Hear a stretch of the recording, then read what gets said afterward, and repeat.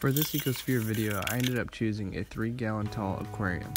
When I originally had the idea for this video, I wanted to use a 2.5 gallon long, but I've been using it for another Ecosphere and I wasn't quite ready to call it quits on it yet. But anyways, the materials I ended up using were a 5-pound bag of gravel, a dwarf sword plant, and another plant that I can't quite remember the name of. But it was something along the lines of dwarf grass, something or another. I ended up throwing away the bag before writing it down.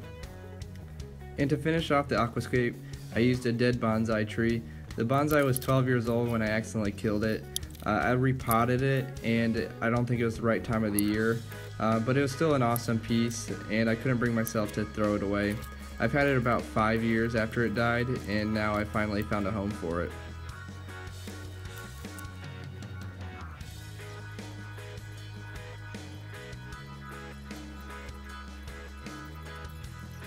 So one thing that I found out rather quickly is that small, narrow tanks are extremely hard to work with.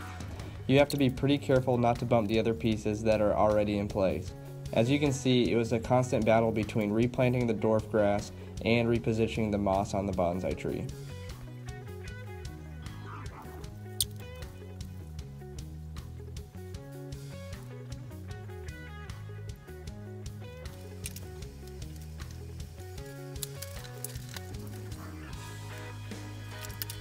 But I feel like my hard work really paid off in the end. And since I used pre-cycled water, my tank was ready to go once I was done arranging its interior. Even though I didn't have to wait for the tank to cycle, I still waited about 2 weeks before introducing any organisms to give the tank some time to develop a nice supply of algae. The algae is important because it will be the main food source for most of the organisms living in here. I added this betta fish just for some temporary aesthetics. He was later removed and put in a 40-gallon aquarium. A 3-gallon aquarium simply does not provide enough space to offer long-term sustainability to these larger animals. Because of this, I'm about to switch over to some microscope footage of me handpicking some microorganisms to inhabit my ecosphere. I don't know the names of these animals, but I have a general idea of what they'll be consuming, and that's more important when trying to have a balanced ecosystem. And just as a side note, all these microscope clips are in real time. They haven't been sped up or slowed down except for one scene where I slowed down the footage to show a copepod catching something. But anyways, I hope you enjoy this little montage I put together.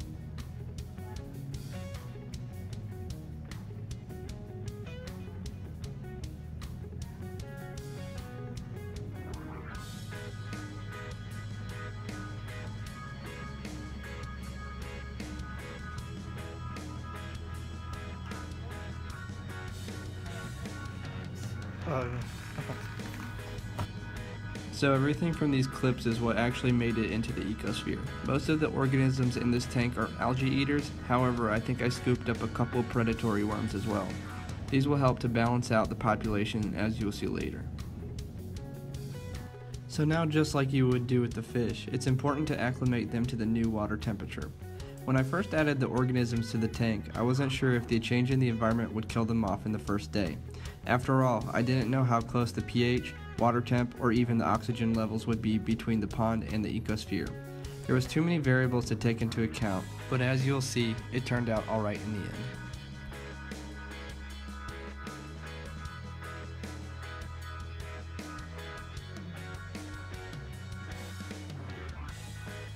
Now that we have our completed aquascape, algae, and our organisms, it's time to seal this aquarium off from the outside environment. The way I decided to go about this was to put a line of glue down, so when I put the glass top on, it elevated it slightly. This allowed me to inject glue directly between the two panes, creating a more airtight seal.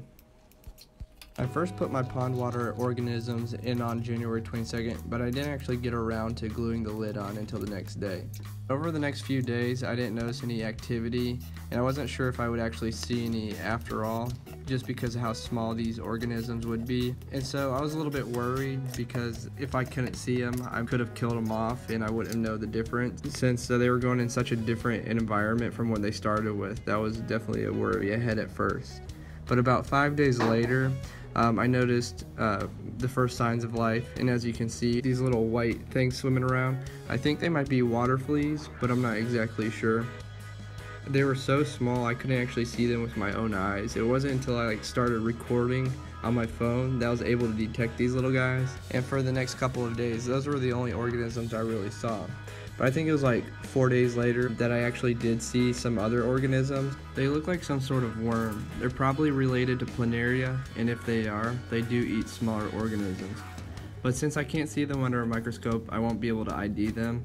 But what I know is that the water fleas that used to congregate on the glass were replaced by those worms, and there's still a couple left, but not as many as there were. So I'm not sure if the worms drove them out of their area or if they actually did eat them. When I was filming the terrarium, I actually forgot I had a couple of acorns in my pocket, and he ended up sniffing them out. And as you can see from the floor, he worked up an appetite flinging dirt everywhere.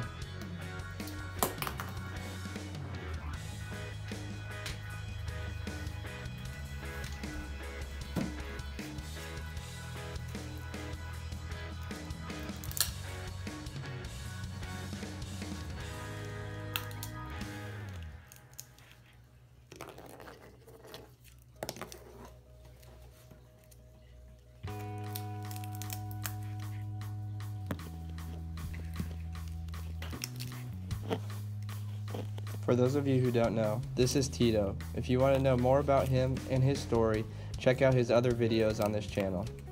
Thanks for watching, and don't forget to like and subscribe.